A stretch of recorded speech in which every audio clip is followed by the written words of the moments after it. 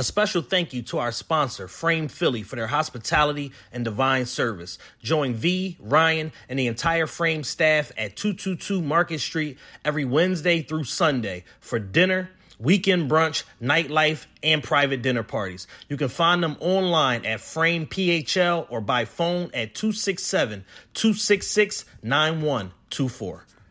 A new Sixers arena in the heart of Market East is in the works. You can visit 76place.com to learn more about the project, get updates on progress, and sign the pledge to support the arena proposal. You can also follow on all social media platforms at 76place. Now let's get into the show. What up? We back. The Realest Podcast Ever. We're here on location today at the beautiful Frame Philly here at 222 Market Street in the heart of Old City. I want to give a special thank you to V, to Ryan, the owner, for allowing us to utilize the space today to conduct this conversation, this interview with a very, very, very special set of guests. One returning, one here for the first time. And today's guest is a serial entrepreneur, CEO, father, husband, and a leader of industry. His holdings include real estate, alternative investments, aviation, mutual funds, REITs, and now sports franchises. His company, Campus Apartments, represents one of the largest providers of off and on-campus housing at over 80 universities nationwide. And his other company, FS Investments, has over $35 billion under management. In the world of sports, he is partners with the Philadelphia 76ers, New Jersey Devils of the NHL, and Crystal Palace FC in soccer. He is joined by our brother, friend to the show, and community leader, Pastor Carl Day. TRP Nation, let's give it up for Dave Adelman.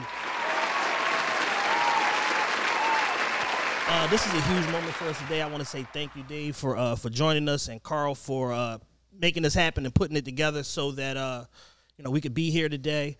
And we're going to talk Sixers in a minute. We're going to get into everything that's going on with the team. It's an exciting time of the year. Weather's starting to break means basketball is coming back, and I think everybody's excited. But I wanted to start by asking, what is the connection between you two and how you met? You want to go first? Yeah, that's cool. For one, man, I gotta start putting some fillers or something in my bio, because y'all drop 80 things for DA, man. I gotta like dad, and you gotta name each of my kids or something. So, I don't own much. You know what I'm saying? So, next time you come on, we'll do a new introduction from the last one we did. Yeah, I gotta add more to it, but just through my guy Dave Gould from the Sixers, just following along with everything that they had going on. And really getting immersed in the information. I really wanted to go ahead and become a part of this journey with them. So building with them, and, me and DA got introduced, and, we've met, talked, and had some serious conversations. And it was just like, yo, I'm like, man, you really serious. You know what I'm saying? Just over time, I'm just like, yo, he's dead serious about this and just about helping. Then we, accidentally found out that, me working with the folks at Jewish Federation Philly, my man Jason Holtzman, and Robin Schatz, other people that I've been building with for a few years now. He found out about this work that I'm doing with them that was totally separate from the Sixers. Got it. And I'm sure he's thinking about his side, like, man, you really serious. We're really rebuilding, the bridges, rebuilding the bridge between the black community, Jewish community. We've put together a great framework model, and I'm super excited about what we're going to do with that. We believe that it's really going to become a great national model all across the country that we really want to do it with. So, when people think, this connection is just, sports related or, arena related or something like that, it's right. Nah, man, we really got our hands entrenched in some serious work, and we really trying to really create that real change. So, that's my little story of things and my connection and my respect for him, as a man and a father and just everything else that he's about. So, sounds great. I love when Carl talks, man. He's just so good at it. He's great, isn't he? Yeah. It just goes. He's sharp. So, Dave, you have a really dynamic story that I'm sure our audience really isn't all too familiar with. I'd like to talk a little bit about your background, and then we can get into, all of the happenings that's going around the team. What was life like for you, kind of growing up in the Philly area? I know you're from right outside the city, and you've been business-minded from a very young age. Yeah, look, I always thought, first of all, we drinking while we're talking? I just want to make sure. I was going to grab mine, but I He was itching to lift that up. I can't just stare at it. So. Can we get a little intro to this right here? Yeah, so we're sitting here, among the other businesses we didn't mention is I'm in the alcohol business, which I got into by accident, but you guys are drinking my vodka. It's called American Harvest. It's organic, made in Idaho. Awesome. It's very good, too. Chasing it, right? Cheers. Yeah. So, cheers, guys. And so, had to bring it, had to get you guys going, right? So, I see the club soda thing. All right. Yeah, it levels it out. Yeah. You can't go straight vodka at 3 o'clock, man. I'll be in the house. Let me get a Kool-Aid and club soda. It goes with any juice. So I had to bring the boys some vodka here to get this pod going right. So I've always been into business. Grew up in Philly. My story is really simple. There's a guy named Alan Horwitz who, if you guys watch the Sixers, the guy with the white hair who sits a few seats down, known as the Sixth Man. He's 80 years old and so passionate about basketball, but he's kind of the guy growing up who's your uncle, who's not really your uncle. But so he founded Campus Apartments. And literally, my story is I was 11 years old. I'm playing basketball with Uncle Alan, and I said, I bet I can beat you. Most people, Carl heard the story. Most people let the 11-year-old kid win, right? Yeah. Not Alan. He is really fucking Ultra competitive. competitive. and he said, not only am I going to beat you, but he roped me into it too. He's a mastermind. He's like, well, how about we bet your football that you don't beat, and I lost my basketball, my football, my baseball glove. You got and that Game Boy, right? All that shit. Okay, and I had to go down to Campus Mario Apartments. Kart. Run it. I had to go down to his office every Saturday to stack lumber and sweep sawdust, and at the end of the day, I'd get one of my things back. Okay, I'm 11. All right, and so literally, I did that, and then. So I loved the real estate. He taught me real estate as a kid. 2 years later, for my bar mitzvah, I had some money, and my parents were like, "You're going to give it to your grandfather to pick stocks?" I guess my grandfather knew a lot about the stock market, and I was like, "No, I want to give it to Uncle Alan and own real estate."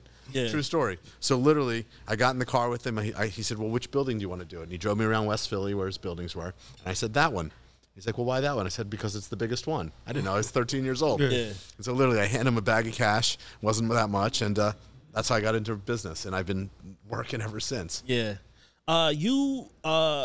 The relationship, with Alan is very pronounced. But then at some point as an adult, you come back and you basically rise through the ranks at Campus Apartments, starting off, pretty much as a leasing agent and then, running all the way up to CEO where you are now and becoming CEO at 25 years old, which is extremely impressive. Walk us through some of the experiences on taking on such a tremendous leap in such a short amount of time. Yeah, and look, at that time, we were kind of in what I'd say a nice mom and pop business at that time in Philly. He had done really well for himself. And I started looking around, and I said, no one's doing student housing at scale.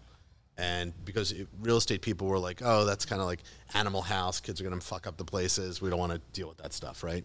And I was like, it seems like opportunity for me if no one else wants to do it, and I'm willing to do it. And so I went to him, and literally I was like 25 or 26, and I said, I think this can be a national business. Yeah. He said, that sounds like a lot of headache. I don't really want the headache. I kind of like, what we got going on here. But have at it. And so he was like, here are the keys, go do it. You got to figure it out. And honestly, he gave me my start, and I wouldn't have been able to build what we built without that kind of initial platform. Yeah. Let me ask you this real quick. What college did you go to? Ohio State. Buckeye. I'm a Buckeye. Oh, wow. How does a Philly guy end up as a Buckeye? And you're not a running back. I'm not a running back. Yeah. Or a flanker. No. Definitely not. The truth was that kids on the East Coast were going to a lot of East Coast schools. I knew one person. I was like, I don't want to go to college where I know people. I want to try something different. Went out there. True story is, I went to a fraternity party. And I was like, let's just say I had a good time. And I was like, I'm going here. Right. That was it. I'm pretty shallow. And so that was my experience. And the truth was, people from the Midwest are great. I had a great experience out there. I really enjoyed it. It was a great school. Columbus is a great town. We own a building there now. But I had a great college experience. Big time football. It's great. What was your degree in? So it was interesting. So I was political science. I thought I was going to go to law school and business minor. And I wound up applying to law school, got in, deferred it, and then was like, I don't want to be a lawyer. Yeah. And if you know me, and guys here, I'm looking at DG who knows me, I have ADD and OCD. I can't study for shit. I don't know. I like the negotiating part of legal law, but I wouldn't be a good lawyer.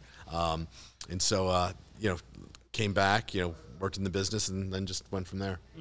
I've been a Buckeyes fan since Eddie George. Yep. You know what I'm saying? Yeah. So, I think we all were Buckeyes fans at various points, depending on kind of like who goes there. My college allegiance jumps around. I said last year I want to go to one of the games when they play Michigan. It's a great game. Yeah. That is like the game to go to. Yeah, that's why I want to do that one. DG told me he's taking me to. DA told me he's taking me to. Yeah, we got to go together. I'm going to run a trip out there. We'll get out there. Yeah, I'm not doing nothing. So I'm available. Yeah, nah. It's in Michigan, so it's going to be cold. It's always cold. Yeah. No, you can't be a Buckeye. That'd be like us going to Eagles fan going to a Dallas game. You don't show up there, or Dallas fans come. Yeah. So I don't go to Michigan anymore. I've learned my lesson. Ann Arbor gets crazy. But I'll tell you what's been fun in college football. My daughter goes to Boulder. Oh. Where? Boulder, Colorado. Okay. Yeah. So it's been fun watching Coach Prime. Yeah, apparently, right now, I liked one too many Deion videos. My whole feed is on Instagram is Deion right now. Me too. Everybody's feed is all I that. preached in sunglasses just to support Prime this Sunday. I'm like Colorado fan too. That's my second team. Yeah. Would say. So let me ask you this, Dave. How did you scale the business? How do you go from this regional mom and pop business? I know you started with UPenn and got that really, really developed and pronounced. And how does this turn into this behemoth that it is now? What I learned was real estate's real estate, but what made us special at Campus Apartments was our people and how we treated people. Got it. And so I was like, how do I replicate that kind of like family atmosphere or team? I kind of say like, we're not a family, but we're a team, right? That's probably the best way to describe your work colleagues, right? And how do you make sure that team works when you can't coach them every day? Right. You coach, there wasn't Zoom back then, right? To coach them, you're calling them up and reading a piece of paper, and that's it. And so I think for us, it was like, how do we instill culture? How do we get people to treat people the same way that we treat them there? And then like, hey, how do you build a brand, right? Consistency, quality, things like that were really important to me. Yeah. You are a serial entrepreneur. We kind of alluded to in the beginning, a bunch of different investments, holdings, ventures in different industries. What consistencies or inconsistencies do you recognize from industry to industry that has made you so successful? Well, one, I'm not afraid to fail, and I think a lot of people are. Mm-hmm. We talk about that a lot. Literally just talked about it last week. A lot of people won't. They get paralyzed by the what if, and I'm like, why not? Yeah. Okay, so there's a big difference. And so for me, like, I'll take the chance. But, for me, what do I look at? I look at a market segment that says, what's like, has this been done before? Has it been done well? Can it be done better? I mean, honestly, you'll laugh, but like, why am I in the vodka business when Tito's sells 10 million cases a year? They're the number one U.S.-made vodka. Yeah. The next biggest one sells, maybe 150 to 200,000 cases, like right. Such a minimal amount. And I was like, you know what? Someone's forgotten about this category, right? So I'm going to go where other people don't. And so for me, it's all about either A, is there someone in the business that I can count on who's a proven leader? Kind of like I was saying, I bet on the jockey, right? And so, like, what are they bringing to the table if I'm backing them or partnering with them that I don't have? It's because it's got to be something different. Right? Got it. What core competencies do you possess that you feel like may separate you from other CEOs and executives? One, I'll work harder than anyone. I'm not smarter than everyone, but I'll work harder. Got it. So, like, when you realize that you're not the smartest guy, but you're the hardest working, that, like, you'll find a way to figure it out. Yeah. So, like, I will outwork until I get to the right answer. How has that work ethic helped you out in your role with the Sixers? You'd have to ask my man David Gould over here, who DG over there chilling. DG in the cut. Yeah, so DG, you got to pour a glass, man. Go get.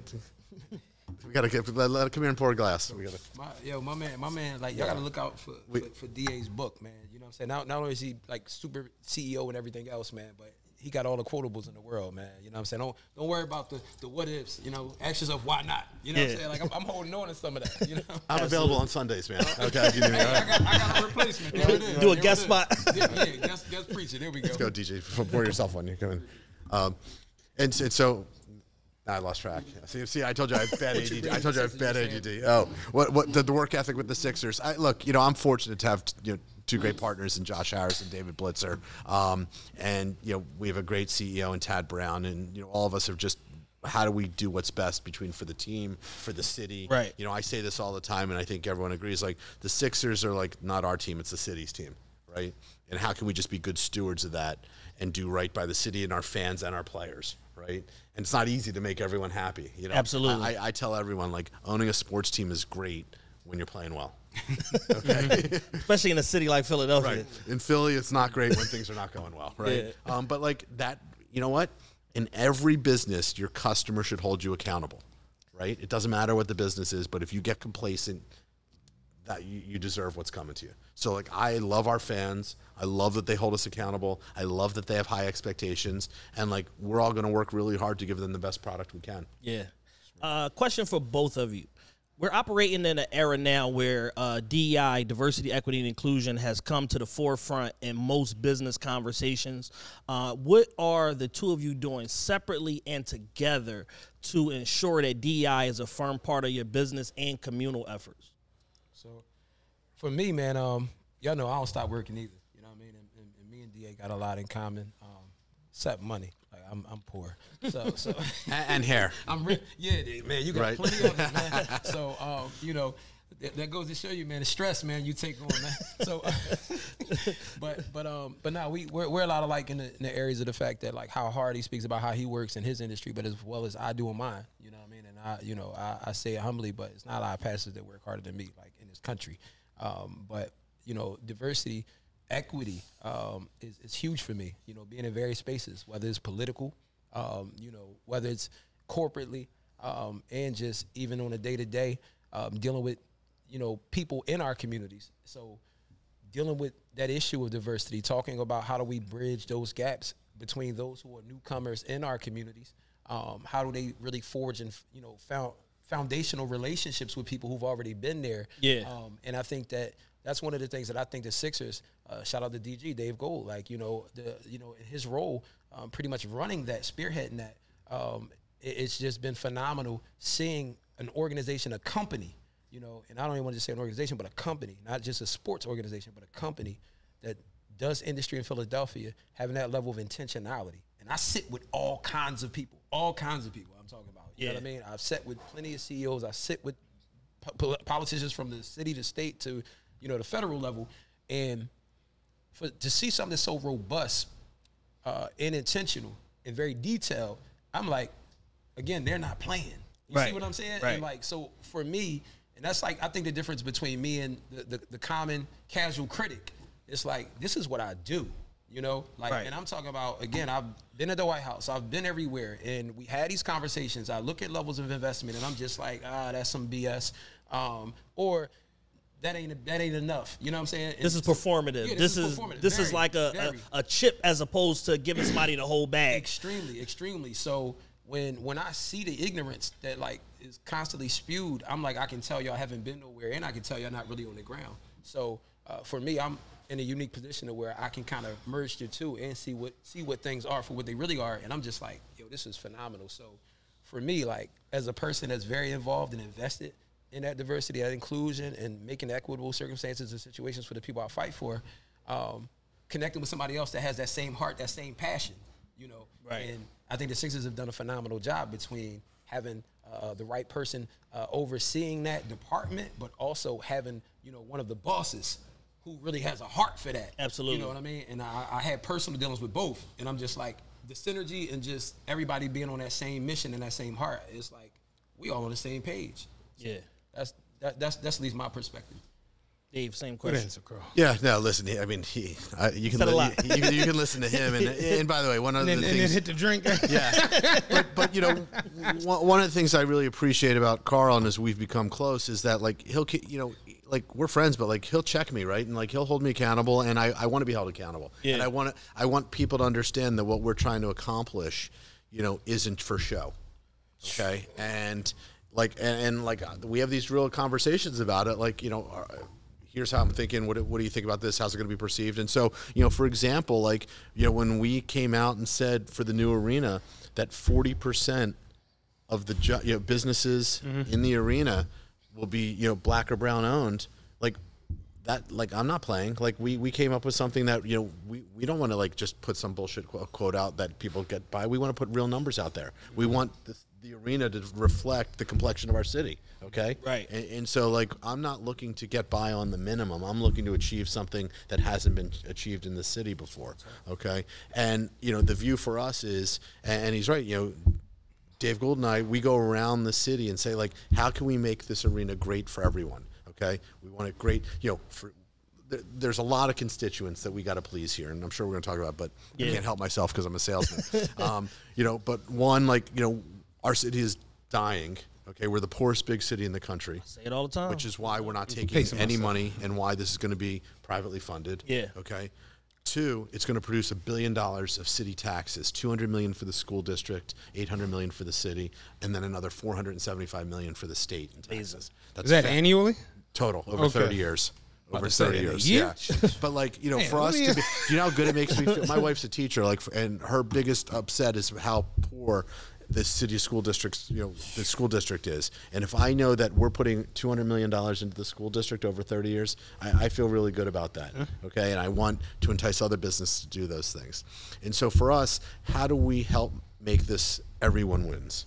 Okay, so the people who own and operate and work in the building, the people who help build it, the 9,000 construction jobs, how do we make sure that that workforce, and talking to the unions, how diverse that workforce can be, where, you know, historically the labor unions have not done a great job with that. How can we motivate them and incentivize them to do better? Yeah. Okay, how do we make sure that the adjacent communities, including Chinatown, can win? Okay, so, like, this isn't like a zero-sum game, okay? Like, everyone needs to win from this project. And so for me, when we're talking about that, whether it's here, whether, you know, it's in different, you know, as we talk about, like, the places where Carl is, like, how do we make sure the black community benefits, okay? That isn't across the street or 2 blocks away like Chinatown is. Like, these are all points on the board that we need to hit, right? Right. And so, like, for me, we're driven by doing the right thing. I think you're going to, no matter what, you're going to always have detractors. No matter what, you're just not going to be able to please everybody. So you got everything you just said, $200 million to the school district, $800 million in city tax. It's like, okay, well, what about the traffic issues? And like you just said, Chinatown getting displaced. Like, it's a lot that goes into it. For sure, but I definitely want to, like, say this, and I speak for me right now, because I don't know, DA might know some of them people. I don't. But, like, I believe it's Jacksonville. They were talking about, like, how they're looking for a new, OKC, actually, I'm sorry. Yep. OKC.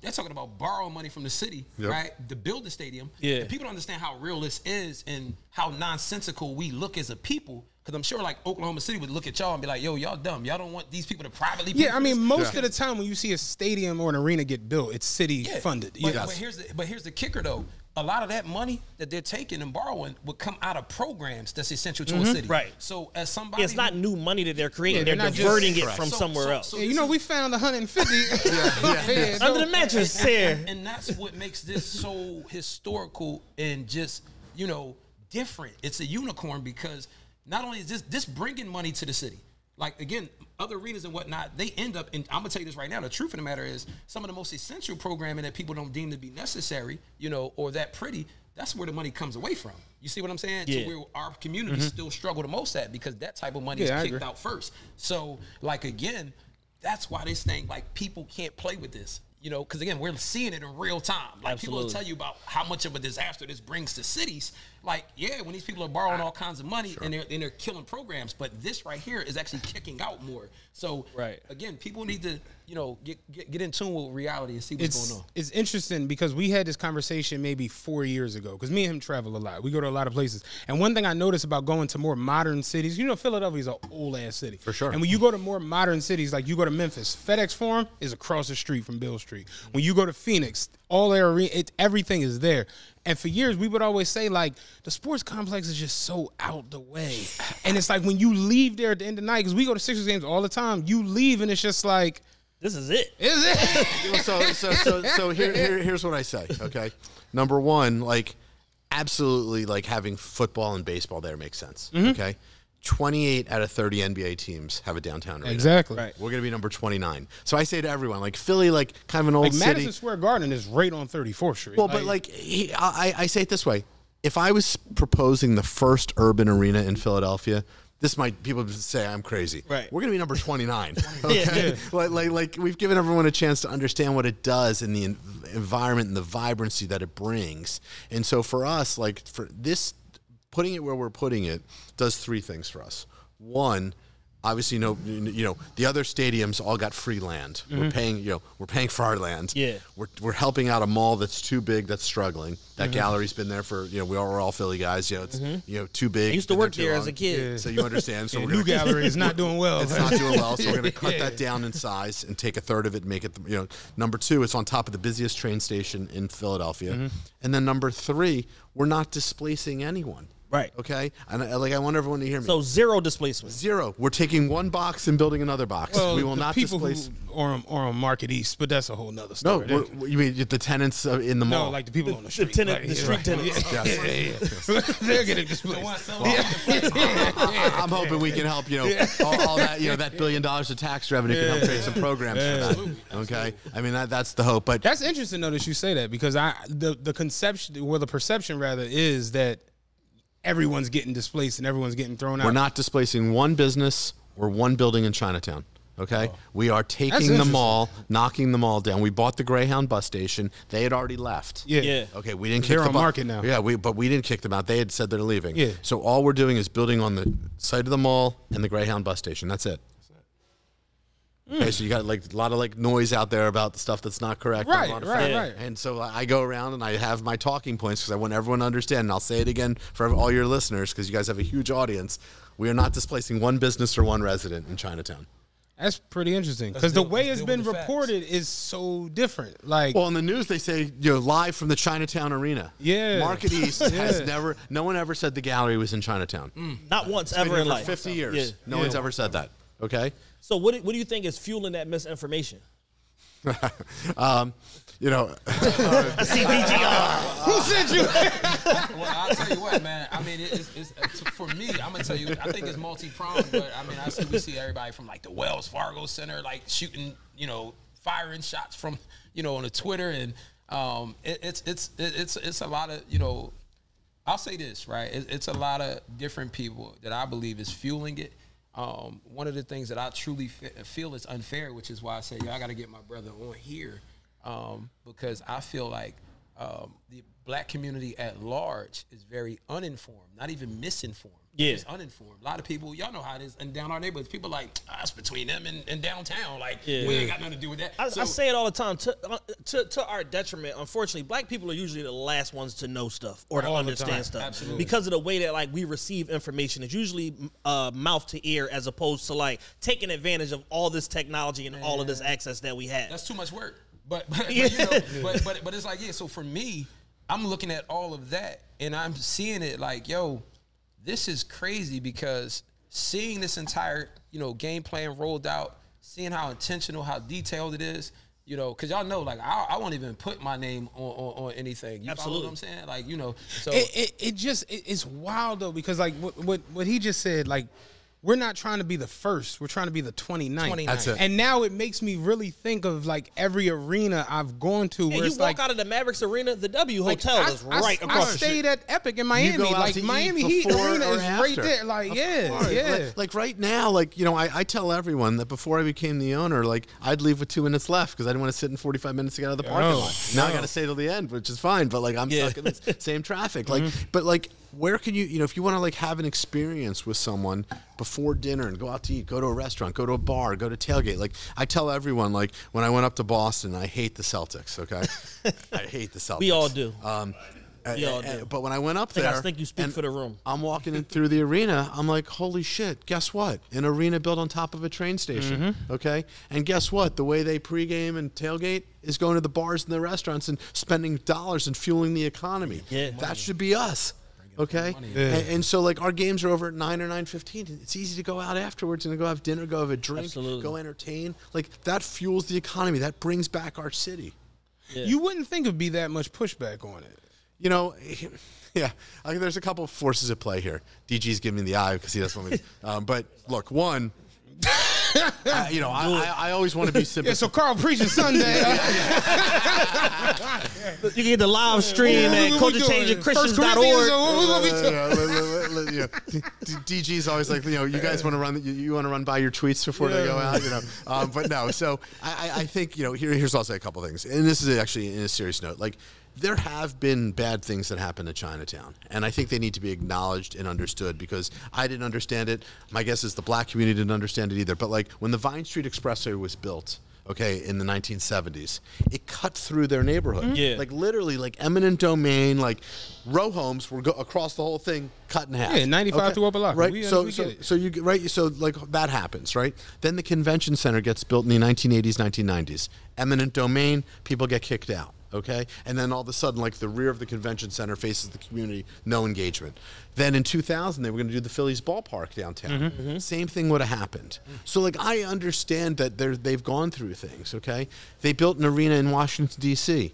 They used eminent domain and decimated the Chinatown community there. Okay, but like this is not that. That's why I come back to the facts, which are we're taking a mall that's not doing well, right, and taking one entertainment complex and creating a new entertainment complex. That's it. Yeah. Yeah. Because I'm not going to front. I was on the side where I kind of thought it was going to knock down certain buildings. Yeah. Salt and pepper chicken was out. Like, just a lot, of things. What we going to do at 3 in the morning, DA? Right. So it's like knowing now that it's like, oh, yeah, the mall makes total sense. Like, yeah. And no one, like you said, ever said the gallery is in Chinatown. Correct. Yeah, not once. Let's rewind a little bit. How did you even get involved with Harris Blitzer Sports Entertainment? So, I've known those guys for a long time, okay? But my best friend's a guy named Michael Rubin. I was about to say, Rubin, right? Yeah, so we've been best friends for 25 years. I was going to say, you guys are literally from like the same area, right? Same area. We're the same age. I'm 3 months older than him, so he likes to say that I'm older than him. Big bro. Right. But we've known each other forever. Yeah. And by the way, when the Sixers were for sale originally in 2011, we were like, yo, we should go buy them. Wow. Except for one thing. We didn't have the money. So we didn't buy them. Was there anything that you knew in when did he come in? Like 16 or 15? No, so he actually wound up putting a little bit in with those guys. So what do you know now about sourcing money and venture capitalism and pooling money that could have got you the team then if you had that information? Yeah, I think. Look, could I have put a group together? Absolutely. Yeah. But I was also building the credit business we had. He was building Fanatics. Like, okay, it was a bad. Like, I just couldn't. I was focusing on building my business, so I don't look back and regret it. But point is, he had to sell because Fanatics, his company, got into sports betting, and you can't conflict be conflict of interest. Yeah. So that's when I bought his piece out. And so after Josh and David, then I'm the next largest owner. And, awesome. Being the Philadelphia guy has been great. Yeah, that's dope. That's dope. Passion aside, speaking strictly from a business standpoint, as a serial entrepreneur and investor, what made the Sixers an attractive investment, or is it all passion? That's a great question. I'm just trying to go. I mean, listen, like it's your hometown team, right? Like I think when I look at deals and I'm looking at stuff and you're looking at economics, like there's always like the fun factor in any deal. Yeah. So the fun factor to me outweighed look, the truth about sports is, like I'm never going to sell this. Okay. What happens between now and when I die, I don't know if it's going to make money, lose money, but for me, like hopefully it's worth more, someday than it is today, right? And that's the bet I'm making. So you're like the Jerry Jones of the NBA, right? Yeah. Like Jerry Jones, he ain't selling the Cowboys. Yeah, and look, I think you see that with most the Kraft family owns the Patriots and others. Like Jerry, you can get $12 billion. I mean, that's cool. That's cool. What's the valuation? I ain't never gonna get it. Don't matter. What's the valuation? That's cool. Yeah, that's cool. That's definitely dope. I will say this though, to your question earlier, I feel like what's also important, man, and just to y'all listeners as well, because as DA said, man, y'all got a big following, man, and it's very important that other communities are heard. This is a project that benefits so many people citywide. You know what I mean? And it's like we're really not hearing from all communities in Philadelphia. Yeah. You know what I mean? So like that's why like my mission throughout this, it's not a us versus anybody and anything like that, but like. Man, the people that I'm serving, the brothers that I'm saving, spending the time in them streets and them corners and doing the things that I do that really damn near put my life on the line. And my wife is texting me like, yo, why are you going down there? And it's like, y'all know, well, you know me, Chad. So like, last time I worry about somebody doing something to me. Yeah, I know you know you. But you know me.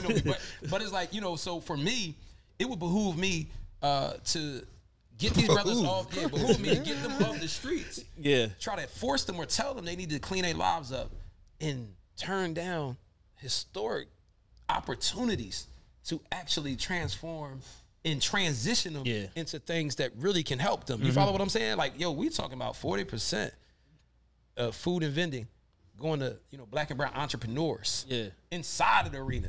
You follow what I'm saying? And so it's like, for any detractors or anybody that's really trying to stir up anything, what various communities should be doing, is like saying, well, what else would you have to replace all of this equity, all of this support, thousands of jobs, union labor jobs? Like, what else would you have in place if not this? What else? You see what I'm saying? And if you don't have an alternative, like, you should not have an opinion. Yeah. And that's how I feel. I'm not speaking for me. I ain't speaking for D. I'm speaking for me. I ain't talking about Sixers. I'm talking about me. I've literally posed that question on the show. When the initial announcement was made and there was like a press conference and we saw you looking very dapper at the press conference and talking and everything like that.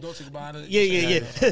My thing was, what's the if not this, then what? Like, what is the alternative that is going to revitalize a once thriving area that is now dilapidated, has rampant homelessness, has crime that's through the roof compared to years past? Weed for sale. It's become like a forgotten area. Basically, y'all acting like y'all not from Philly. Yeah, that's Philadelphians. I don't have an alternative. But also to your point, Chad, we got to think, like, why is Philly such a big market, historic city, and we have no industry here?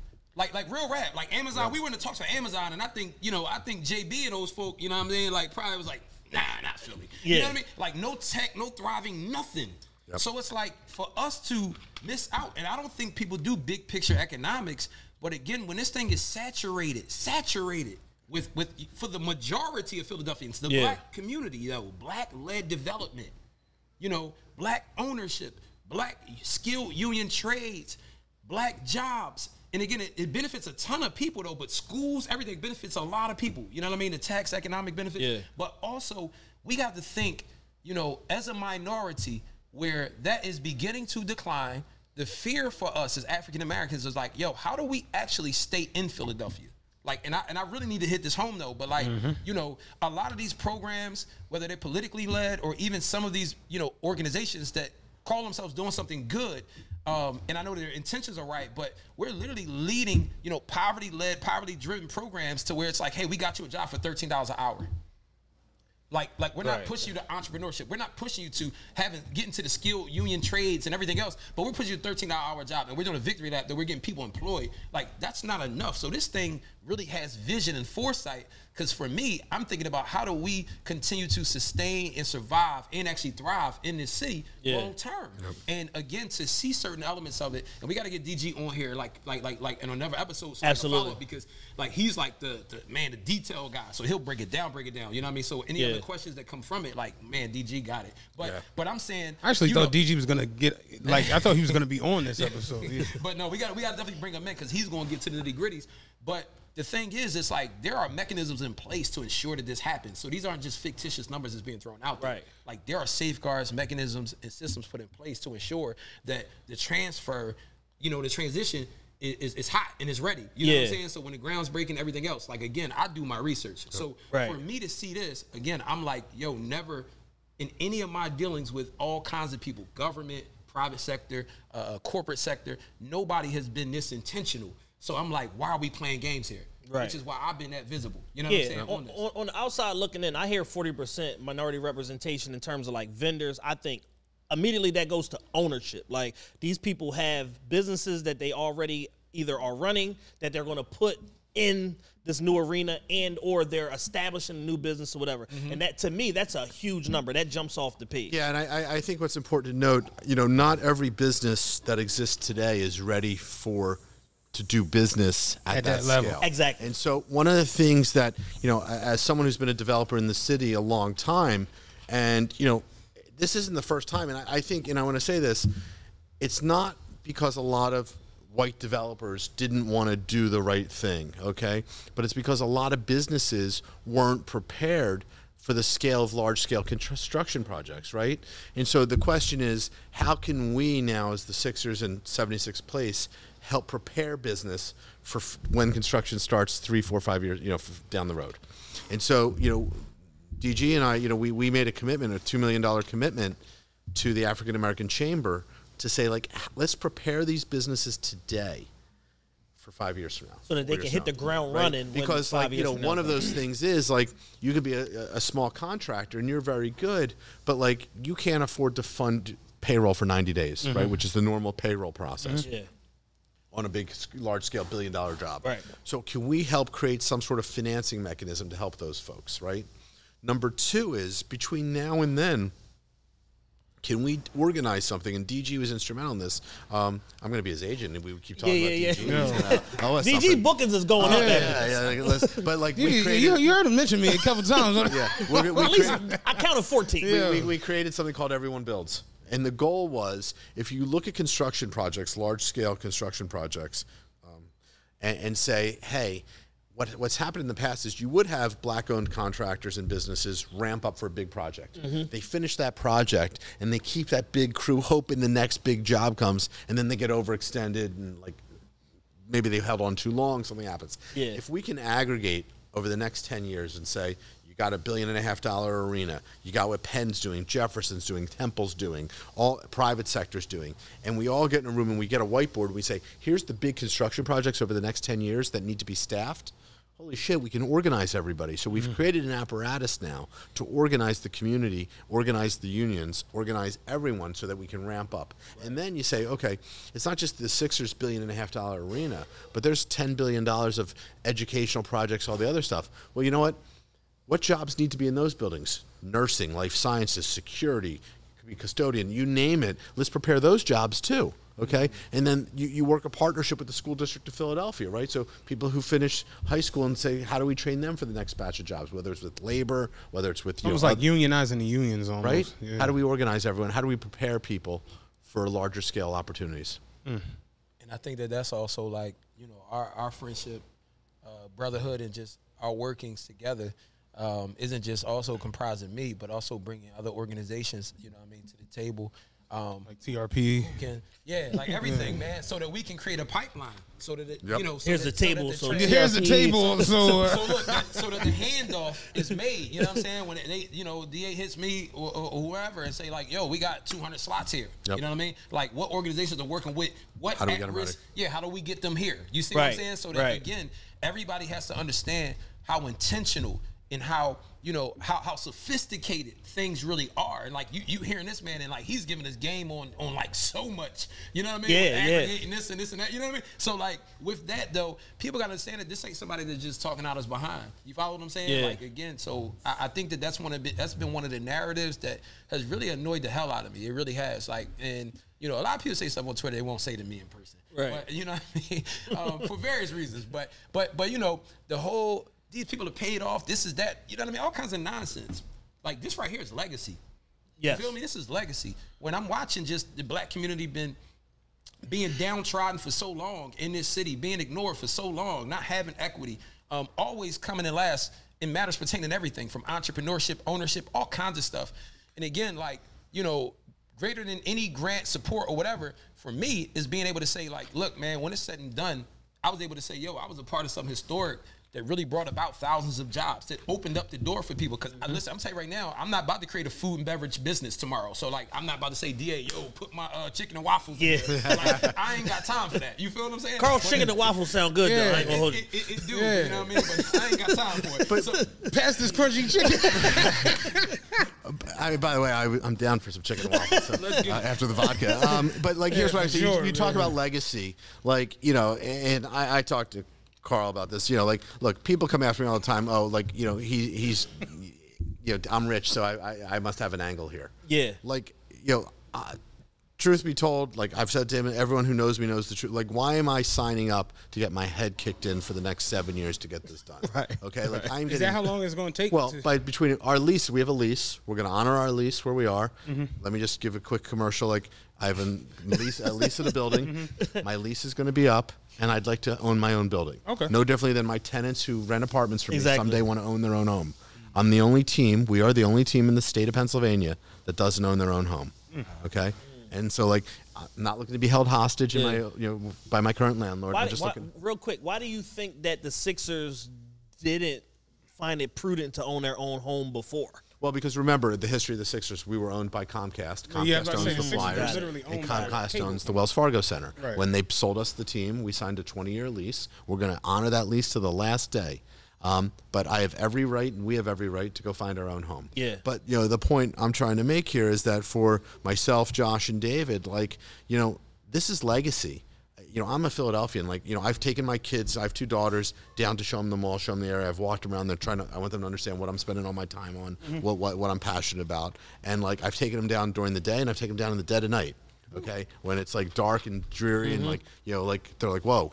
Okay, and I'm like, girls, you're 2 blocks from City Hall, the center of the city, and it's dead. Okay, so for me, this is my legacy of doing something great for Philadelphia, creating 9,000 construction jobs, 1,000 permanent jobs, and trying to hopefully lead by example to get other people like me to take a risk with their capital. Can I ask when the lease is up? Yeah. When is it? In 2031.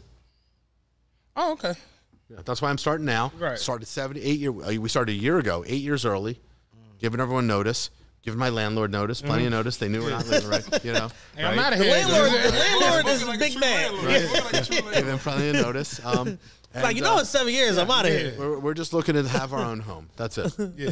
I'd also say too, man, to that point, and this is one of the things that bothers me. He's talking 2031. So we got to step out of the realm of stupidity where we start talking about things like, oh, man, nobody trying to get on the sub, man. Sub is unsafe. 2031, trust me, the sub's going to be very safe. Super safe. Super safe. You know what I'm saying? Beyonce. Tokyo bullet train safe. The way the stuff is trending, all of the riffraff's going to be out. You know what I mean? So with that being said, what also bothers me is that we're not considering, people are talking about part-time jobs and everything else. You know how many brothers that I got now hit me up for the most simplistic things, Ubers, cell phone bill money and all that. I don't know who they think I am. You know what I'm saying? They must think I'm DA. I'm like, But anyway, I do it because I understand the risks that they take. Otherwise, if they can't keep a phone on. You know what I'm saying? So, with that being said, what does that look like? If I'm in a position where I say, no, I got something better for you. Let me reach out to my guys and make sure you get a job. Absolutely. Without all the red tape, everything else. And it's referral from me should be like Gould, where it's like, hey, man, one of Pass Girl guys, need a job. Let's put them on. You see what I'm saying? So people try to downplay jobs as if it doesn't mean anything until somebody snatching their car, until somebody pulls them out of their car or get them at the gas station. Yeah. So, but also 2031, while everybody's talking about public safety issues and they pretend to care because they're watching, everybody sensationalize the violence, how are you thinking about a kid's future who's 13, who's going to be 21 by 2031? Yeah. Who's like, this is really my city.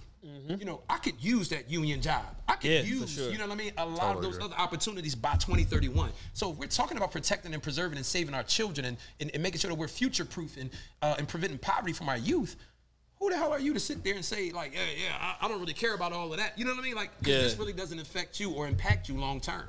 So, everything that he's saying is just on point, and it's just it's a joke to me when I see people who don't. And the sad reality is this: Philadelphia has all the makings of a great city. 100%. You got major transportation systems as far as SEPTA, the sub, the elevated trains, all of the buses and everything like that. So you have a major public transportation system. You have ports. You have you're on the I-95 corridor. Meds. We have the best children's hospital in the world. University of Pennsylvania Hospital, health system, top 10 in the world, okay?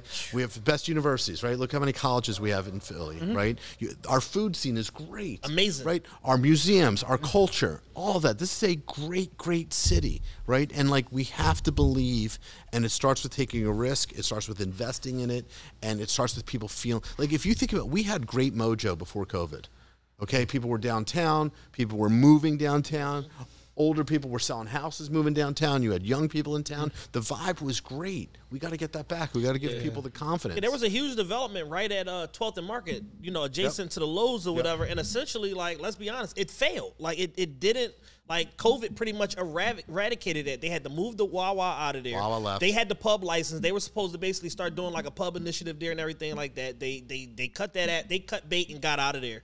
That Iron Hill Brewery's not through, and the Hard Rock Cafe's not thriving. thriving. And it's just one of them things where it's like, it's very admirable to see one of our sports franchises take the initiative to really invest in the city, create all of this opportunity, and there's still a huge amount of pushback. I used to question it because I used to drive the bus, and I used to come up and down Market Street. I used to drive the 33 and the 48, and I always would question like what it is. Like the second you wrap around City Hall and hit Market East, it's almost like this force field comes up, and it's just. But think back, what happened 100 years ago. Market East was the center of commerce. You remember like Strawbridge's, you had 11 Macy's department stores on Market Street. Wanamaker's and Macy's. And there's one left right now, and that's leaving in 2 years. How do we go? Macy's again? Macy's leaving. Okay, and so how does that happen? And so for me, that's when I walked by there, and I spent a year trying to say what is the best place to build the best arena in the country. Okay, and I'm telling you, we found it. Yeah. Okay, we found it because it's going to bring life back to downtown. It's going to help small businesses. Like that is going to pump the economy. We need it. Yeah, no. We need it for sure. I'm on board, man. See, I ain't making chicken and waffles, but I may get me some kind of storefront down there. All I could think about was General's fried chicken from Seriously, man. Seriously. I want to switch gears a little bit. Yeah, go ahead. I want to talk because DG mentioned it outside. He's like, "How we feeling about the season?" I want to talk about the changes that the Sixers have going on this year. Y'all got rid of Glenn. You got Nick Nurse in there now. You guys are all going to love Nick. Nick is love Nick. I like Nick guy. Nurse. I think Nick Nurse is a really. I used to say I thought he was a really good coach in Toronto. I like Nick Nurse a lot.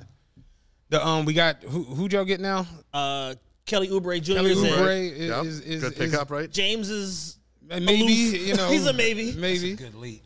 Yeah, I'm not going to comment on James. That's a good late field addition though. Kelly Oubre this late. Team made a decent playoff run, fell just a little bit short, went 7 games with the Celtics.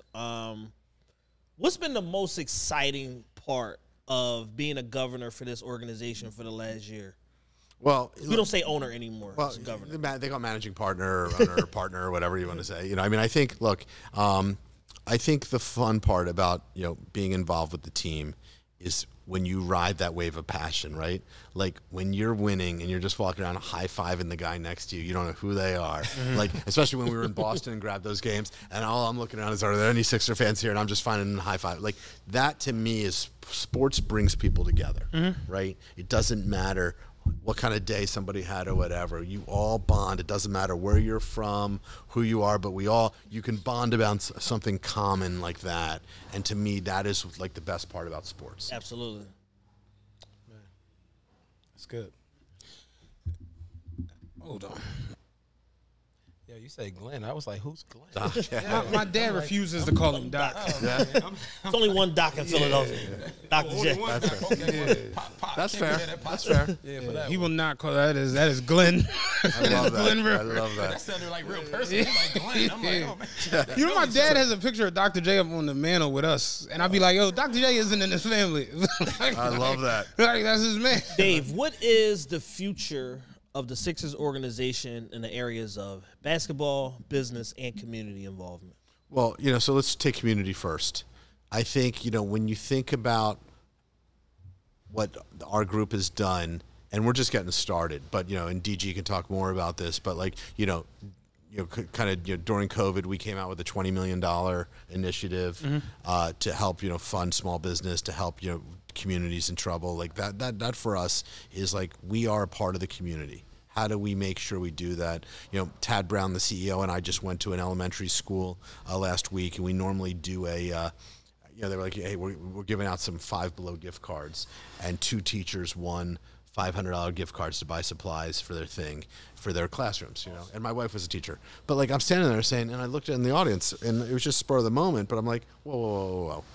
How many other teachers? I grabbed the mic, okay, and I said, how many other teachers are there? And they said 35. I said, I'm buying all you $250 gift cards. Like, they have the same needs, but like, and I think that goes to the culture of what the Sixers care about for the city. They care about our fans, like, and we want this to be the community's asset. And so, the future is. Yeah, not to cut you off on that, but I just want to also highlight that to where you are, because some people may listen and be like, oh, $250. Why are they giving that to the teachers? People don't understand how many teachers put Amazon wish lists together before the school year. That's right. You're talking to somebody whose mother was a teacher. I watched my mom spend mad money at trying to set their classrooms the store used to be called Becker's. I watched my mom go in Becker's and spend hundreds, if not thousands of dollars to get everything for because they don't fund that. They don't fund it. Like, my wife was a teacher. My daughter, my oldest daughter's graduating college. She's going to be a teacher next year. Like, we got to get our teachers right.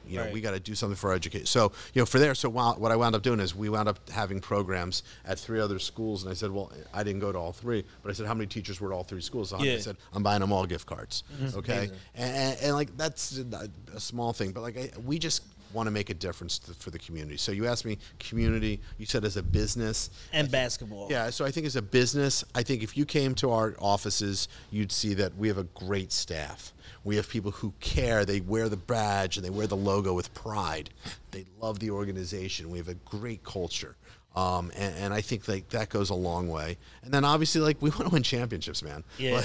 Like there's not one of us who doesn't get up every day saying, what do we need to win a championship, right? And like, even Daryl getting Oubre, like that is a great pickup to find a vet like that this late in the game when he had other he chose Philly, right? Like he had other offers and like Daryl figured that out. I know people like to give Daryl shit, but Daryl is really good at his job and he understands how to find that hidden gem, right? And to me, like those hidden gems, you have your superstars on one end, but basketball's a barbell business, right? You have your superstars, but then you need like your role players and all that. And I think we have some of the best talent in the league when it comes to evaluating talent. Yeah. I think also with that being said, like there's not enough taken in consideration that, the evolution of Tyrese Maxey, with Embiid, and then with a lot of those key players. Because I think you got teams like the Celtics. Guys. Yeah, the glue guys. I think you got teams like the Celtics and other teams where the synergy's not right or you're star heavy and everything else. And it's like that doesn't materialize in the playoffs when you need everybody to step up. You know what I mean? Like what the Nuggets did. And the Nuggets was like, you know what I mean? You had the, what was the guy? Brown? Bruce Brown. Yeah. All these other people stepping up, filling in those roles. Yeah, championships are won in the glue. Like, that's just reality. Like, your star players are your star players, but you got to have a team that runs 8, 9 deep. So, it's the only way you get it through, all those games. So I think that move is a big move. Something I want to ask is, we always say on the show, there's a few different Philadelphias. We've kind of talked on this. There's Black Philly and White Philly being the most prominent. Dave, is there any cultural clarity that Carl has been able to, and DG, have been able to provide for you as a result of your day-to-day interaction and bond that you have with these guys? I think, what both of them have, DG starting, but, Carl as well. I think, I think that there's not what I find is, even in kind of like what we're doing with the chamber, with the African American Chamber, you have all these businesses that are like, they're like, they're at the starting gate and they're like ready to go, right? Like they've worked hard, they've pulled themselves up to get to this place.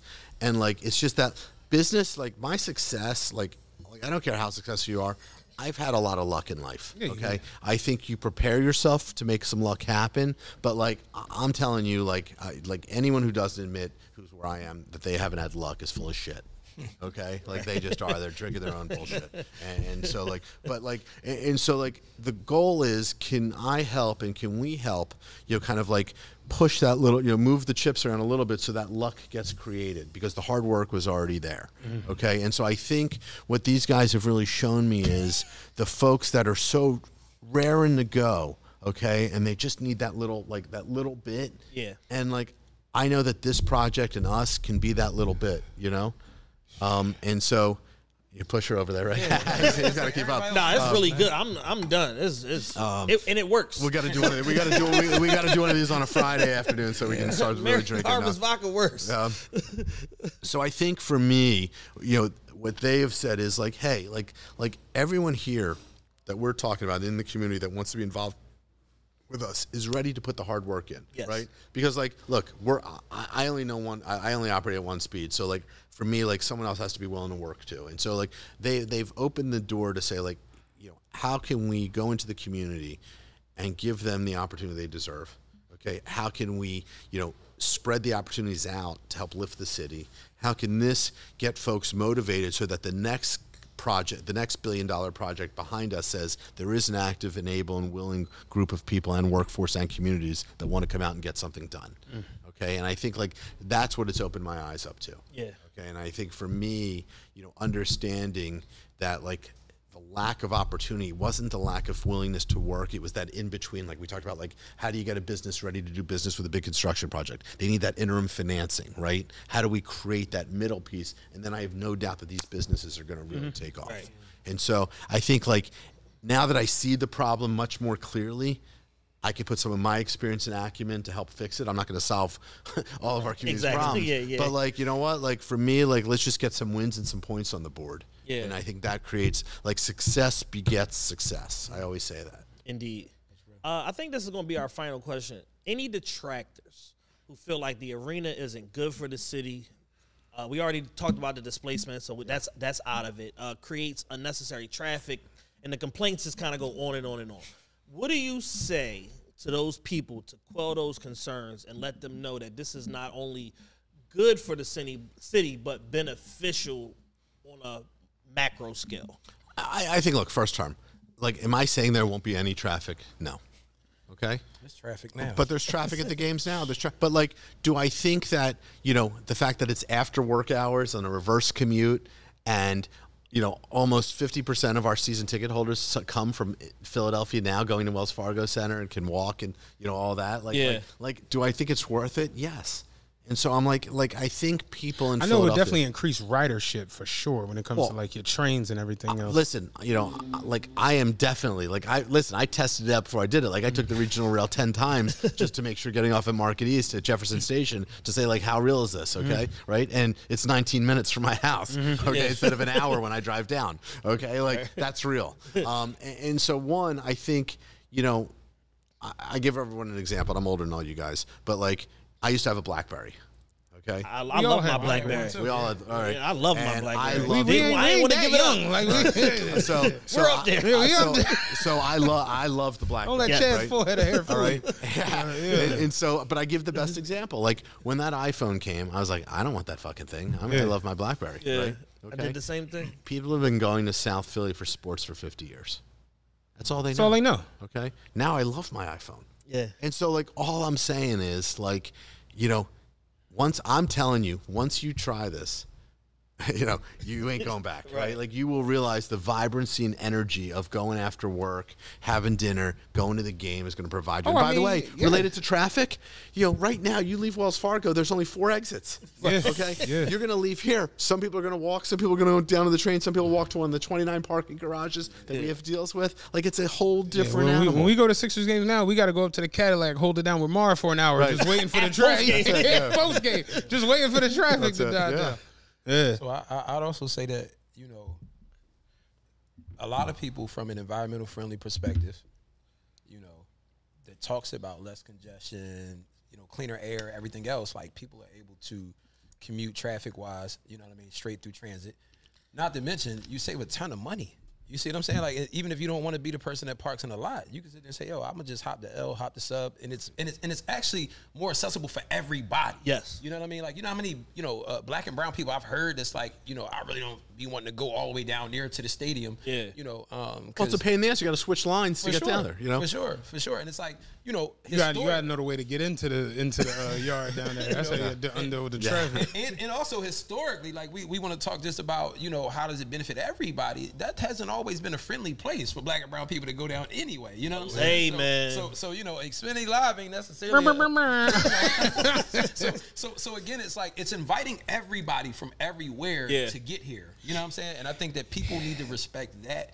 And to those detractors, again, like I say this, you know, you can be as anti whatever you want and continue to talk bad or down on a thing. To me, any of those people have a responsibility to answer.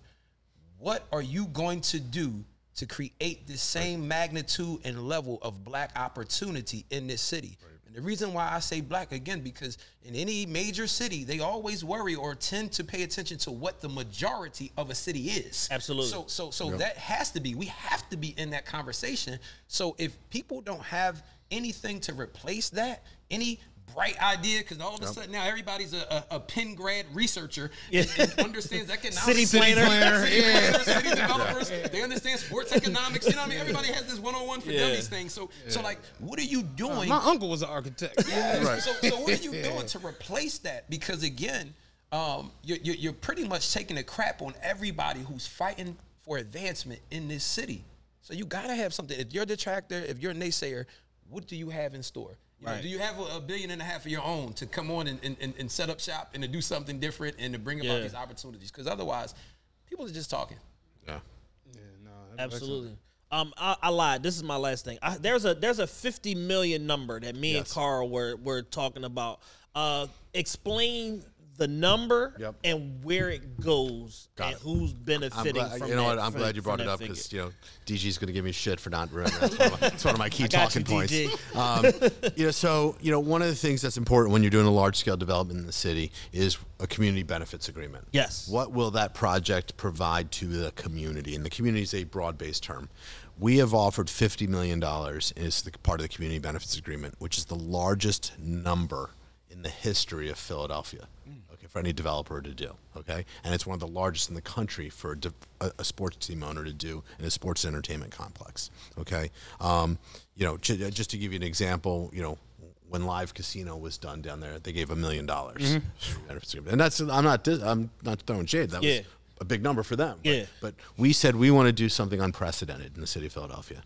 Okay, and so that $50 million, it's not all up front. Right. It's over 30 years. We're going to break it down. Break it down now. Payment plan. Little payment plan. We all need financing. But that $50 million is meant to do lots of things, okay? Yes. And so I'll start, it could be things related to Reading Terminal, right? How do we make sure that small businesses there succeed during the influx of, events going on? Mm-hmm. How do we make sure that Chinatown, businesses there, public safety, security, cleanliness, right? To make sure it's clean after games, people feel safe, cameras, lighting, things like that, okay? Affordable housing. What can we do for the city of Philadelphia to help some affordable housing, both in adjacent communities and in other communities, okay? How do we make sure job training programs, okay, to prepare people, all right? And so there's a host of things that we want to do that we want this project to not just be a win for us. And, like one of the things that drives me nuts is people, you guys are only doing this because it's good for the Sixers. Well, listen, I never said it wasn't good for the Sixers, but that doesn't mean it can't be good for the city and for everyone else. I'm the one committing $1 billion plus for this project, okay? But, why can't everyone win? Yeah, a lot of people are very black and white. Like, this side is winning, then somebody's got to lose. And it's like, no, sometimes agreements are mutually beneficial. And that's what we want. So that's the goal right now. So Washington West, Midtown Village, all the businesses there. How do we make sure the adjacent communities in the greater Philadelphia area benefit? That's the goal. That's awesome, man. DA, we absolutely appreciate you so much. Thank you for being here today. Pastor Carl, thank you for putting this together, for being present and always, willing to. Stay on you about that pastor's fried chicken thing. Always being willing to, impart your knowledge and your perspective on these different situations and, being on the front line for not just yourself, but the greater good of everyone in the city, regardless of race, background, or ethnicity. That's one thing I just want to take a moment to thank you because you always look out for TRPE and that. Oh my gosh, man! No, because you've been on here more times than anybody. You lead the league in appearances. Y'all smart for that. You pass Mitch, you pass Rod, you know what I'm saying. So it's like, you always there for us, and that's dope. I appreciate that. Honestly though, y'all me and DA talk, man. We talk often, man. Probably I don't know, we text probably every day. Every day. Usually at night too. Right. And, I'm like, so people's perspective of people that have money and stuff like that. But I can't speak for majority of them. I don't know a lot of people with that type of money, but I mean, my man is super, accessible to me, and just every time he say it, I'm telling you, what he says, he stands on. So you need me for something, let me know. Yo, wherever you need me to go, I'm going. Yeah. And I was like, yo. First thing I thought about, because, we talking about listening sessions, doing a lot of different things. I'm bringing him to the block and all of that. But, beyond that, I was like, there's no greater platform to get the word out to Black Philadelphians and beyond than my man in them podcasts. This has to be the platform. Because I watch y'all bring thousands of people together during y'all signing situation. Y'all pack the venue out. People love y'all. And I'm just like, this has to be the platform that we elevate, what's entailed. You know what I'm saying? And hear from the man himself. and then we'll hear from the man behind the scenes with all the language, you know what I'm saying, that can break everything down to a science. When everybody gets to talking like, well, I don't really believe that. Man, DG gonna come here and tear it apart. So like that's what he do. Right. But yeah, so it was nobody better than y'all two for me to really think. We absolutely appreciate that. Definitely. You know, the message I think is clearer today. You know, going forward, I think that, you know, we reach a specific demographic of smart, intelligent, entrepreneurial and professional, people of a certain age that this directly impacts. It benefits them. It'll benefit, people that look like them and everything like that. And I think that it's a solid, conversation that'll be impactful to everybody that receives it. So this is great, man. We appreciate y'all time today. Absolutely. Thank you. Awesome. The Realest Podcast Ever. We signing out here on the Revolt Podcast Network. Get some of this too, man. Got to it. No, listen, it works. I finished it. And I'm not even like a vodka guy. It works. It works. Shout out to Ryan. Shout out to V. Everybody here at Frame Philly, 222 Market Street. Make sure y'all make your reservations and let them know that, y'all saw the beautiful restaurant here on TRP, man. And they're one of the businesses that's definitely going to, benefit from this new arena that we planning on putting up right up the street in 2031, right? 2031. We're going to be up and rolling. So this is one of the many businesses that, is going to benefit from it. Other than that, man, we out of here. We out. Peace. A new Sixers arena in the heart of Market East is in the works. You can visit 76place.com to learn more about the project, get updates on progress, and sign the pledge to support the arena proposal. You can also follow on all social media platforms at 76place.